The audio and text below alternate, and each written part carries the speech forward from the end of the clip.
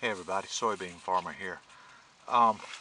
Larson Valley Farms noticed how long it took to crank this little Ford 4000 tractor on a recent video, and he mentioned something about a start button on this fuel distributor pump.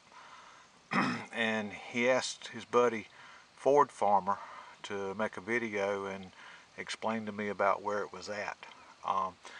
I've looked. This is the distributor pump that's on this tractor, and I'm giving you a look at it so maybe you can identify the type of pump it is. And I've looked all over it for some type of button that I can mash. That's the throttle control there, and I don't see anything there. Now there's something here, but that's just a set screw for setting the throttle stop. This is the fuel shutoff right here. This is some type of nut on a screw setting here, and then the lines here that go to the 3-cylinder diesel motor. So on this particular pump, I don't see any type of button that I could mash or push as some type of startup, make it easier to crank.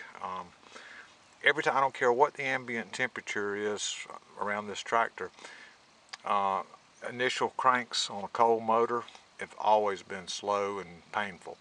Usually what I'll do is turn it over enough to see smoke coming out of the stack, knowing that the pistons are now wet with diesel fuel.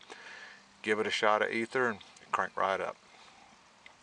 Well, that's the pump that's on the tractor. I want to thank Larson Valley Farms for mentioning this. There was always a possibility, and I want to thank Ford Farmer for making that video, talking to me about looking for this button that I could push to help this tractor start better. Everybody, thanks for watching my videos, and thanks so much for subscribing to my channel. Well, it's been Soybean Farmer. Bye now.